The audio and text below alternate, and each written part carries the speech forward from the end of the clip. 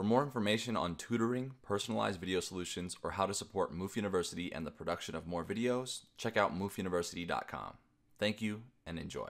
Next up is electron affinity, so we'll start off with the definition. Electron affinity is the energy change, often in kilojoules, associated with the addition of 1 mole of electrons to 1 mole of gaseous atoms or ions. Okay, so here we have a neutral atom to start off with. Neutral atom, right? Neutral gaseous atom, right? It's in the gas form. And it's kind of the opposite of ionization energy. We're adding an electron here to get an anion, right? We're getting an anion here. Okay. And so there's an energy change associated with that. And that energy change is the electron affinity.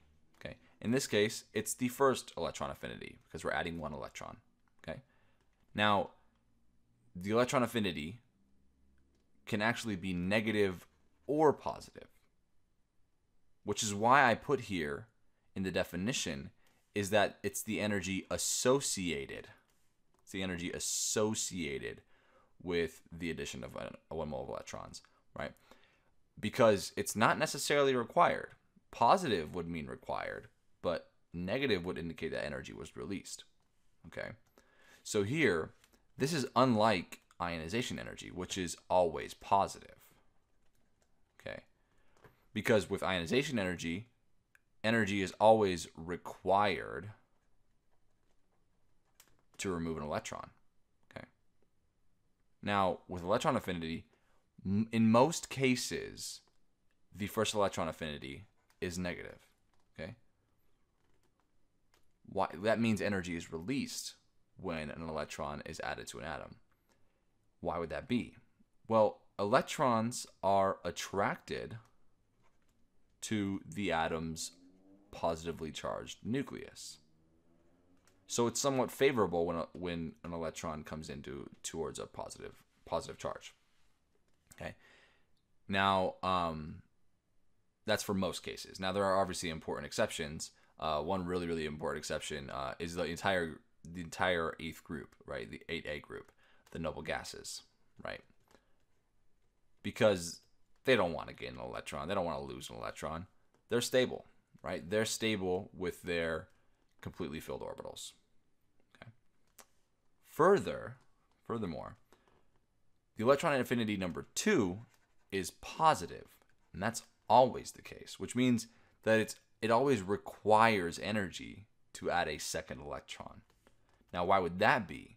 Well, because the product of the electron affinity reaction is an anion, right? So you're going to be adding an electron, a negatively charged species, to a negative ion, and those things will repel, right? We see that here. The electron affinity 2 would start with that negatively charged ion. We'd add an electron. We'd have an ion that has a -2 charge. Okay, so that would require energy, and in a way similar to ionization energies, each successive electron affinities are always more positive. Okay, because if you want to keep adding electrons to these more and more negatively charged species, more energy will be required. Okay. So let's get into the trend. What's going on with the trend?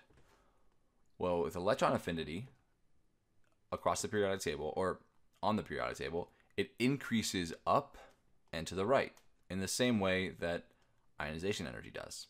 Okay, so I'll show that here. Increases up and to the right. Now, of course, we have to make sure that we're excluding the noble gases, right? We gotta exclude this group. Excluding noble gases, right? Because they're not trying to gain electrons at all. Okay, but before we go on, when we think about lowest and highest, I mean, we should frame our thinking of electron affinity a certain way, and And we have to answer the question, what is a high electron affinity? What is a high electron affinity? What is a low electron affinity? What does that even mean? Right? The reason why I ask is because electron affinity can be negative or positive, right? The energy change associated with it can be negative or positive. So which direction, more negative or more positive, indicates a higher affinity? It's a really important question, right? Because with ionization energy, all the values were positive. So the more positive it was, the higher it was. That was pretty intuitive, right? But with electron affinity, it's not as intuitive because you can have negative or positive values as far as the energy associated with the reaction. So you have to establish a sort of convention, right? Or at least not establishing convention, but at least understand what these values mean. Well, if you think about the word affinity, affinity pretty much means attraction, okay? So if something has a high electron affinity or a higher affinity for something, then it's more attracted. Whoops, why am I scribbling? It's more attracted. So if an element has a high electron affinity, it's attracted to electrons. It wants to gain that electron, okay? Gaining an electron would be favorable, okay? And as far as favorable energy changes go, a favorable energy change is a negative energy change, losing energy. It's not favorable for something to require energy, right? I mean, you can just think about that. I'm lazy. I don't want to do things that requires energy. That's not favorable. I want to be lazy and get by with as little as possible, right? Losing energy or releasing energy is favorable, okay? So think about this number line that I have here. As we go to the right, we have more positive values, and as we go to the left, more negative values. Hopefully at this point in your life, while studying chemistry, you are familiar with a number line. Anyway, to the right here, we have more positive electron affinities, which means that more energy is required, right, to add that electron. This is less favorable, right? And this would be a lower electron affinity, okay? Whereas to the left, that's a release in energy, a more negative electron affinity. That means that there's more energy released, right? This is more favorable. So in this situation, adding an electron, it more readily occurs. So the electron has a higher, the atom has a higher affinity for the electrons. So we have a higher electron affinity. So the short way to remember it is simply that the more negative the electron affinity, the higher it is, right? So values to this side, right? Whereas more positive electron affinities are considered lower electron affinities, because that's an indicator that the atom really doesn't want to have that electron added to it. Okay, so let's explain this trend. If we go down a group, what happens to atomic size, right? As you go down a group, atomic size increases, right? So the electrons are further away from the positively charged nucleus, right?